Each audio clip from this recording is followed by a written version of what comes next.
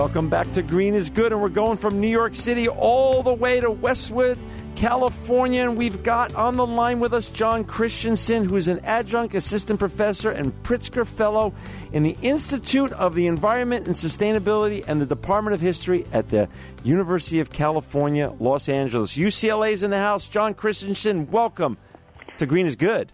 Thank you. It's great to be here. Hey, Jon, you have such a fascinating journey to getting to where you are today and all the great work you're doing. Can you share with our listeners a little bit to how you became Jon Christensen and how you got to where you are at UCLA right now?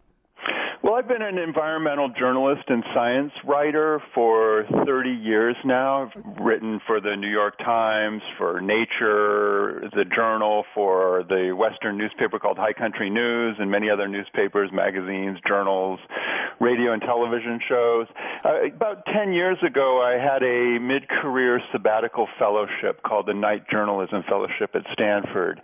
And in 2002 and 2003, and this is a time of really great changes in both journalism and the environment. And it persuaded me that with all these changes that are happening, there are really interesting opportunities at the intersection of journalism and university research, nonprofits and philanthropies, and that as we see, this kind of tremendous breakdown and fragmentation in the media that we're all really concerned about, particularly as journalists, particularly covering the environment, that there were all kinds of interesting opportunities to create new coalitions and new partnerships, new ventures, to really harness all of those energies and continue to elevate the public conversation about the crucial issues of our days. And so that's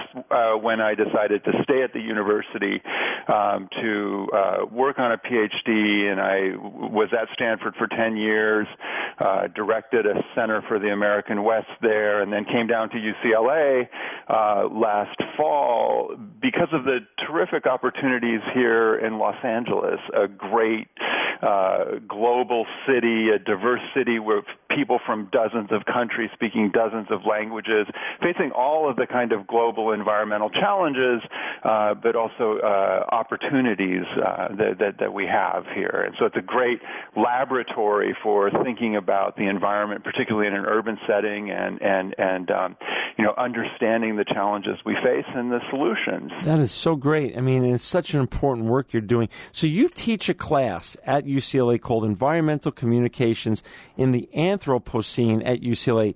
And I want you to share with not only me, but all of our great listeners out there, what is the Anthropocene and what does that mean to all of us?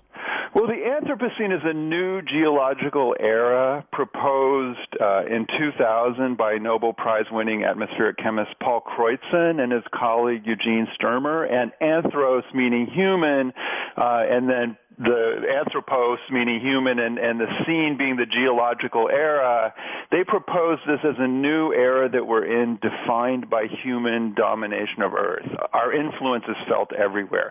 Human population has increased more than tenfold in the last 3 centuries. Urbanization has increased tenfold just in the last century. 30 to 50% of the Earth's land surface has been transformed by human action. We eat more than 25% of the primary production of the oceans. More than half of all fresh water is used by humans. We're transforming landscapes. Species extinctions have increased by 1,000 to 10,000 fold in tropical rainforests. We're leaving a signature now in the geological record. That's what defines these geological eras, is shifts in that are visible, detectable in the geological record. We're leaving a chemical record. The increase in sulfur dioxide from burning coal and oil is now, at least 2 times larger than all natural emissions. More nitrogen is fixed synthetically and applied as fertilizer than fixed naturally in ecosystems. As we know, greenhouse gases have increased. Carbon dioxide by 30%, methane by more than 100%. So we're leaving all kinds of evidence in the geological record. There's a lot of debate about when this era started. Was it when at the beginning of industrialization? Was it perhaps further back when human agriculture began transforming the Earth's surface and atmosphere? But it's very, very clear that we're now in a different kind of era. And what does these shifts and changes then mean to the whole, since you're a journalist first, how does these shifts and changes interrelate with environmental communications then? Well, I think what it means is that nature and humans are not separate. There's no pure nature. Our fingerprints or our footprints are everywhere, and we need new stories. The traditional story that we tell about, our relationship with the environment is the story of the fall from Eden, is the story of decline, right? And trying to get back to nature and get back to some kind of Eden. But we need new stories about going forward with nature. Human beings will be a major force, even geologically, on Earth from now on. We need to get good at it, and we need to get green about it. But wait a second. Are we moving from? Is this a post-Inconvenient Truth era now, and the storylines should be different than what they were 5-6 years ago? Is that what you're positing? I'm a little bit confused. I think that's right. I mean, as one of my friends and colleagues, Andy Revkin at the New York Times, says, the old story of, woe is me and shame on you just doesn't work. Right. We're all in this together, and we need to find solutions. I think Al Gore's message, has helped show us that. Right.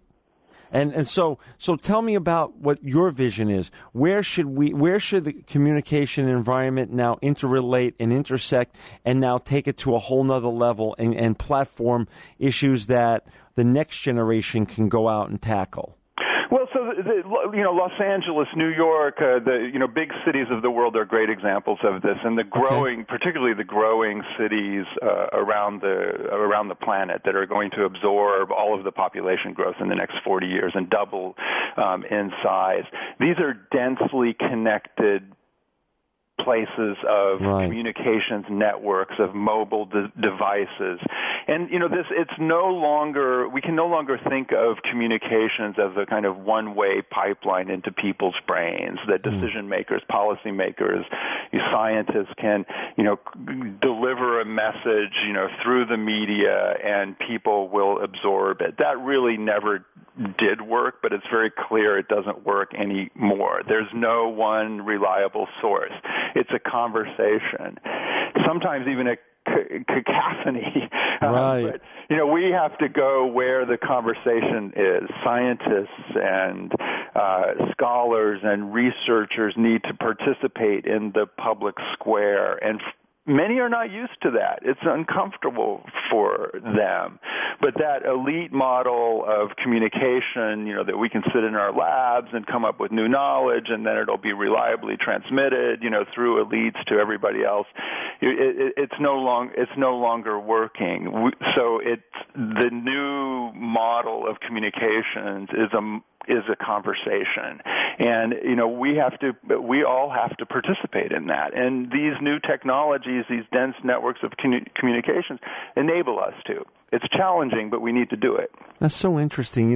My friend Alan Hershkovitz at the NRDC, when he came on the show, he talked about the issue of science, sports, and the environment. And he said, listen, John, and he was sharing this with our listeners, only about 13% of Americans, when polled, really are into science, but about 68% of Americans, when polled, really enjoy sports. So he says, we had to go in and green sports now because we got to go where the people are. So I totally get what you're saying. That makes a lot of sense, John. And for our listeners out there who just joined us, we're so excited and honored today to have Jon Christensen from UCLA on with us.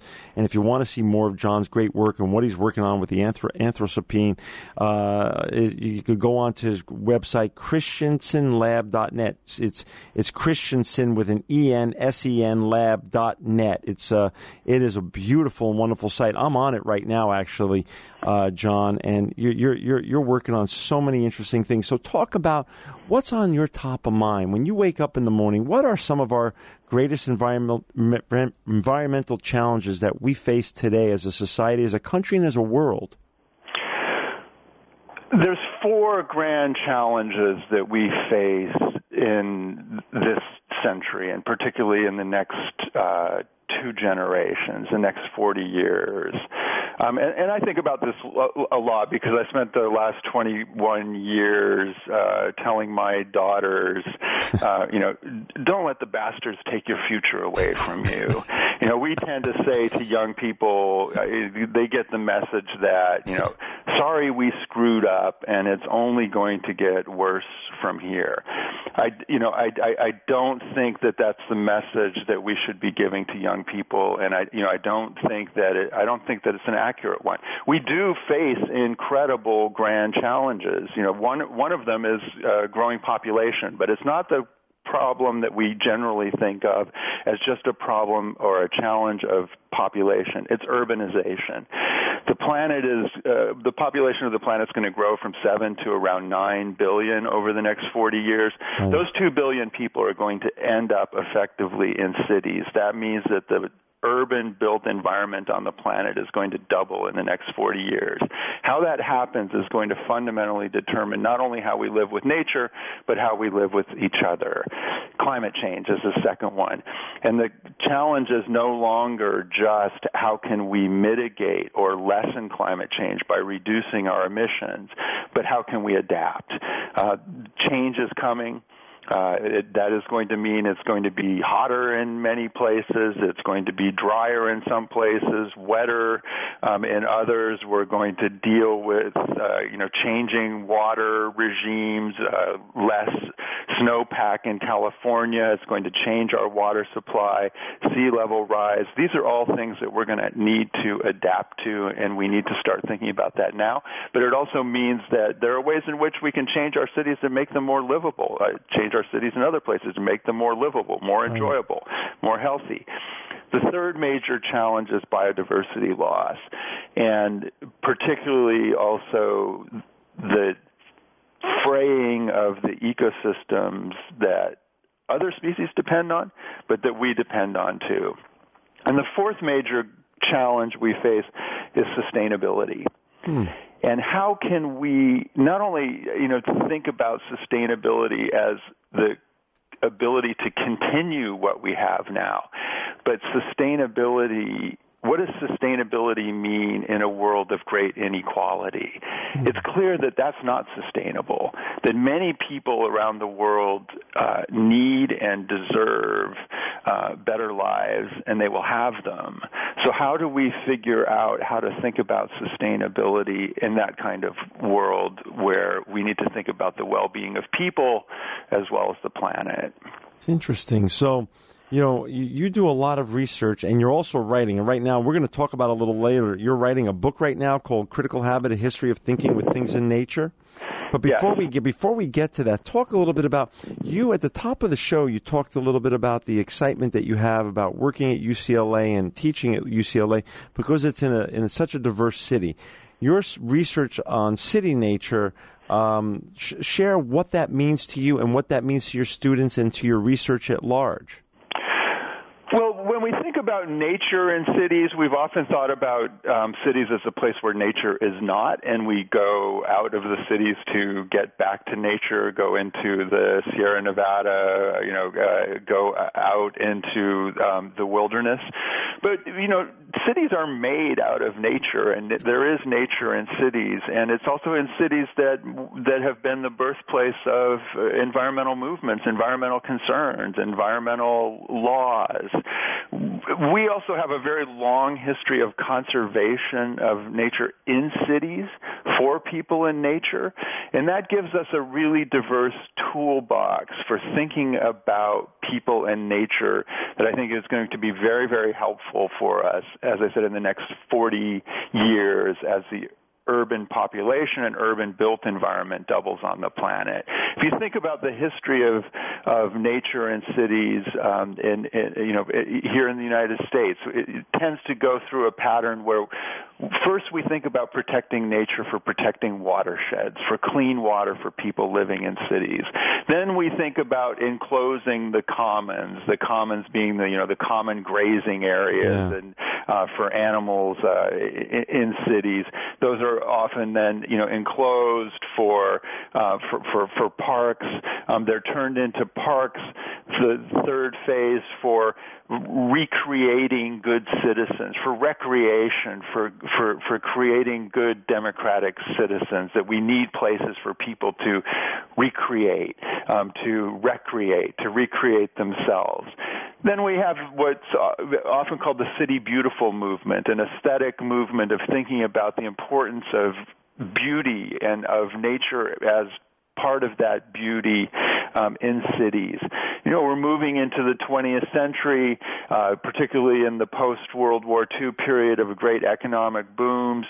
There's the movement for conserving nature for open space, for aesthetics arises. That then turns into a movement for thinking about those open spaces as habitat for other species, and it's important for us to provide that kind of habitat in our urban and suburban metropolitan matrix. Finally, we're now in an era where we're thinking about those open spaces and habitat and nature in the cities as providing ecosystem services for us, that they're protection from floods, that they clean and filter water, that they clean and filter the air. And, that goes full circle back to why people first thought about conserving or preserving nature in cities, as I said, for clean water. And so I think in going through that whole history, you see we have a wide range of reasons, very good reasons for thinking about conserving nature in cities, and that provides a diverse toolbox for us to use in making sure that as we continue to build new cities, to grow cities, and to bring back nature into cities, that we have a lot of different ways of thinking and talking about this, that it's thinking about how nature is important for people as well as for other beings. Jon, we're down to the last minute and a half or so, but I want you to just touch upon the issue of that you've talked about on your website and in your lectures of crowdsourcing and how that interrelates with environment and the what you're trying to accomplish right now. So we're doing a really fun project up in the San Francisco Bay Area around the Year of the Bay, which is this year, the opening of the new Bay Bridge there. The America's Cup races are coming to the San Francisco Bay.